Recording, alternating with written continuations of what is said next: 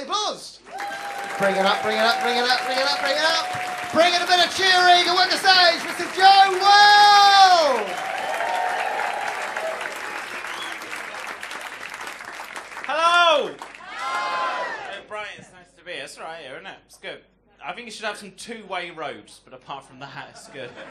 I made it here, it's all good. I like travelling, it's the best part of comedy. I've been in Edinburgh at the weekend. I love Scotland, but I'm also scared of Scottish people. I'll tell you why. I had an incident 2 years ago, 2016, right? They have a big comedy festival in August. About a week into the festival, we're doing a show every day. Week into the festival, I'm flyering for my own show because my career's going well. I gave a flyer to a woman in Edinburgh. She looks at the flyer. There's a picture of David Cameron on the flyer, right? He used to be Prime Minister, and I didn't know that fucker was going to resign a week before the festival and make all my flyers look shit. Anyway, she sees the picture of David Cameron. She's angry with me that because of me, she's had to see David Cameron's face, right? And she shouted at me, and she went, "That David Cameron! I tell you what they should do to him! They should drag him out in the streets! They should tie him to a lamppost! They should douse him with petrol! Then they should stab him in the face!" That's incredible. Don't know what the petrol was for. Just want to mislead him a bit before she stabbed him in the face.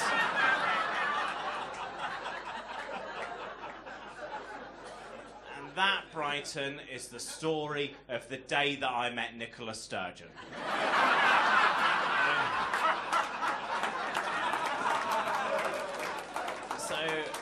I shouldn't be doing jokes about David Cameron anymore. We've got a whole new political system. Oh, fuck, it's all kicked off.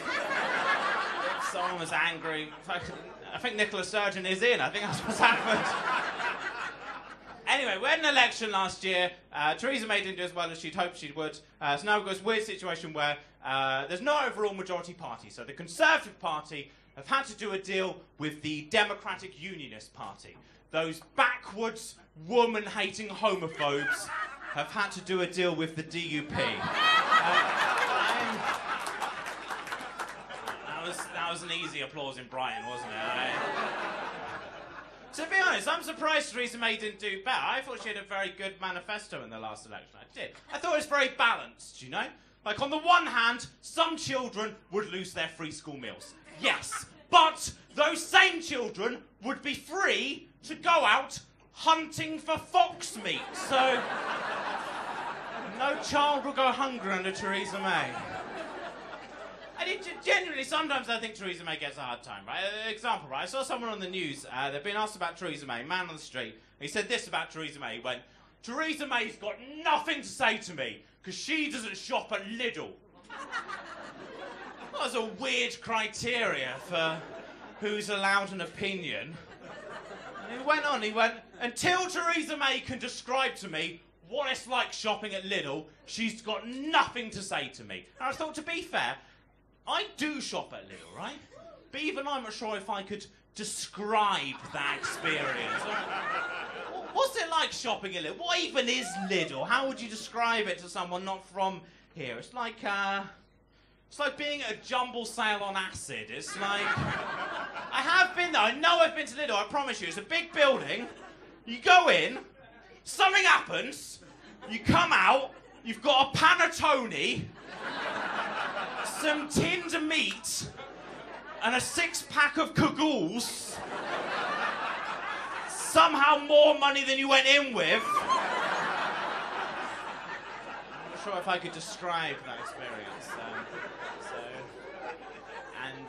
And UKIP went at the last election as well. Again, I think sometimes UKIP get hard. People will say UKIP are racist, right? But UKIP are not racist. And I can prove to you that UKIP are not racist, right? You go to the UKIP website, front page of the UKIP website, it says, "We are a non-racist party." Okay? So there you go, facts. I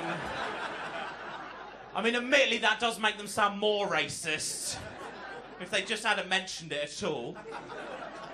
A non-racist party. It just sounds suspicious, you know? Bit like advertising a non-paedophile babysitting service.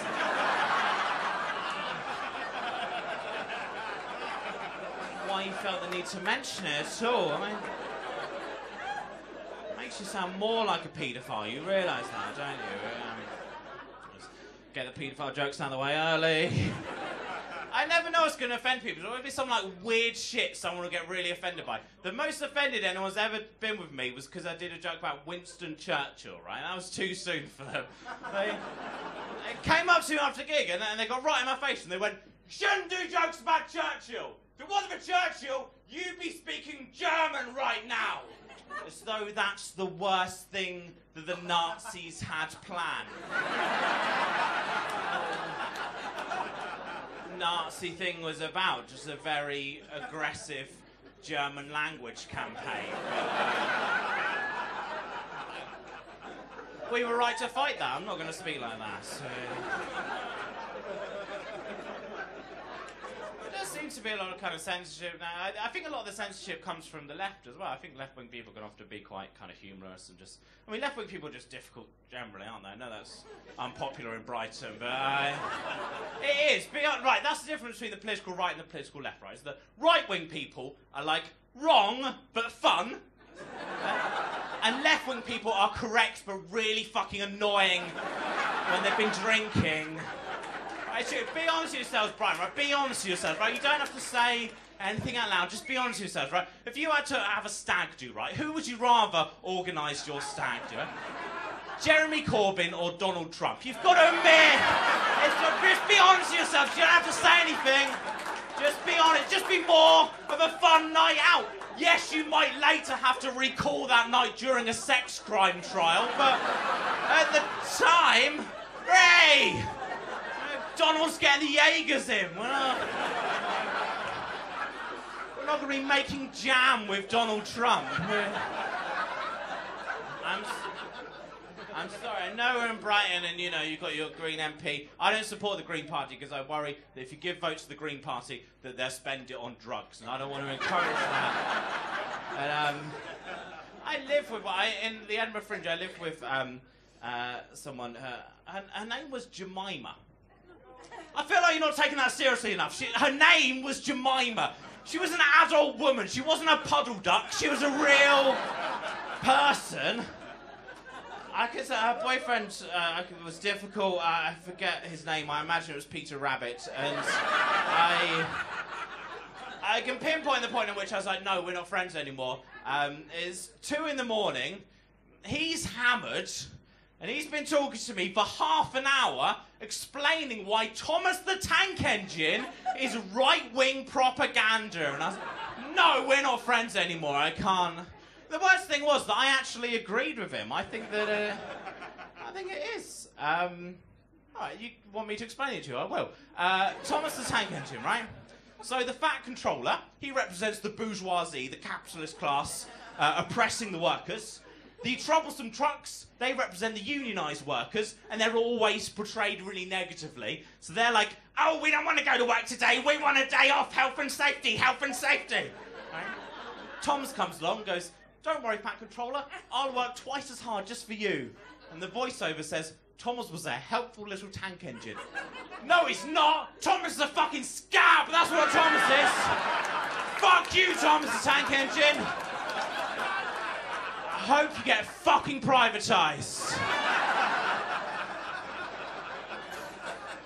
By Southern Rail. I would not wish that on the worst tank engine in the world. This is always lovely. I've been Joe Wells. Cheers.